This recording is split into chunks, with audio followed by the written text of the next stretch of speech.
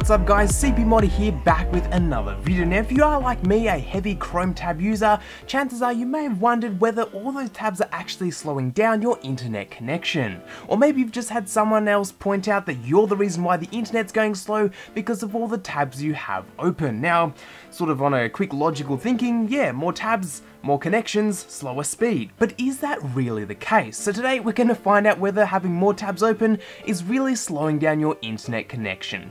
Now for today's test, rather than using the craptastic internet here, I took the test off to my current university, which has about 120 down by 130 up connection, which is definitely overkill for these tests. I then went ahead and set a software limit inside of Windows to actually limit the internet speed to 100 by 100, so I knew that every single test that I ran would have 100 up and 100 down. There wouldn't be some tests running at 120, some tests running at, 110, where things would become unfair because of the internet speed. For today's test, we did put a software layer over the top of it, again, to create our theoretical bottleneck of 100 by 100. Now, obviously, in the real world, no one's going to have exactly 100 by 100 every single time for every single test, but at least for today's testing, we can get a good baseline across all the different tests we do if we have 100 megabits per second on every single test. I also to use the Dell XPS 15 with the Intel AC wireless chipset, and obviously I used Google Chrome as that is my browser of choice with all the extensions closed for faster load times and boot ups of the system. I didn't want any sort of extra extensions that I run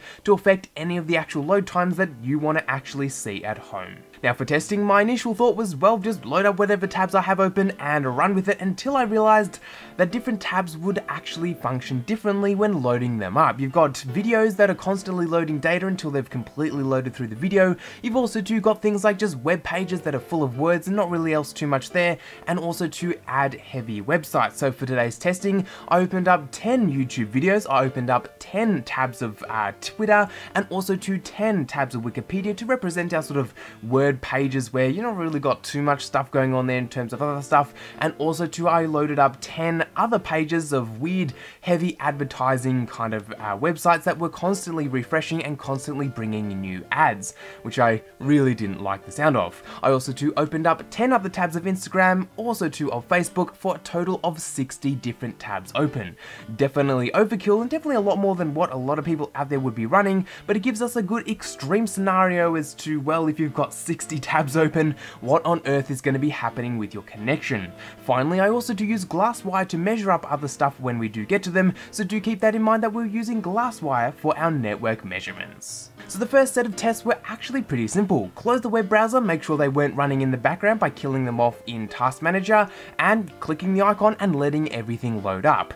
And here are our first set of numbers. As we can see here, not really that much of a difference. I mean, with our 100 by 100 internet connection, we weren't really seeing too much of a difference between the slowest load time and also to the fastest one. Don't get me wrong, definitely having 1 tab versus 60 tabs was definitely a big difference, but at the same time, it wasn't really that noticeable once we actually used it in the real world. A few seconds doesn't really make that much of a difference unless we're then waiting for a lot more time. So honestly, I kind of was hoping the results would be a little bit more exciting. So with those boring results back, I headed back here to the studio where I loaded up the exact same tests and we used the terrible internet connection here. Now, speaking of the internet connection, we got a really lucky day of 3.2 down and just 0.4 up, so the internet today was actually running fairly good. I reloaded these tests and damn, those numbers were definitely quite different.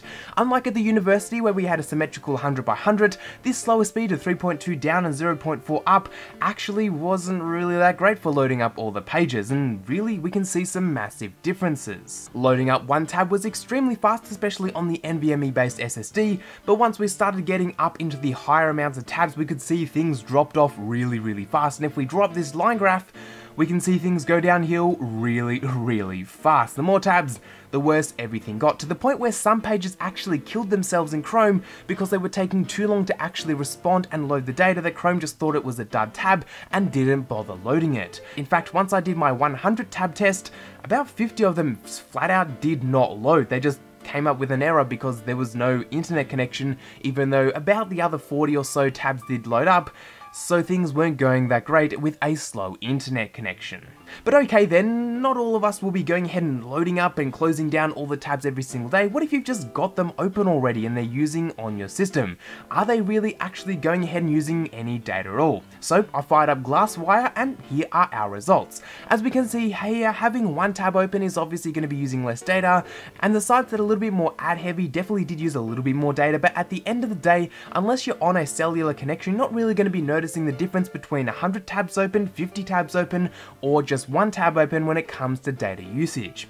Now with that being said, if there are 100 tabs of YouTube videos, 100 tabs of Vimeo videos and stuff like that, obviously you're going to be using a ton more data, but when it comes just to standard words and picture type of websites that aren't constantly refreshing, you're really not going to be noticing that much of a difference. Once the internet here finally loaded up all the web pages, I grabbed another machine and also did a speed test and found just about the same speed of about 3.2 down and about 0.04 up. So honestly, once those tabs were loaded up, everything was just about okay.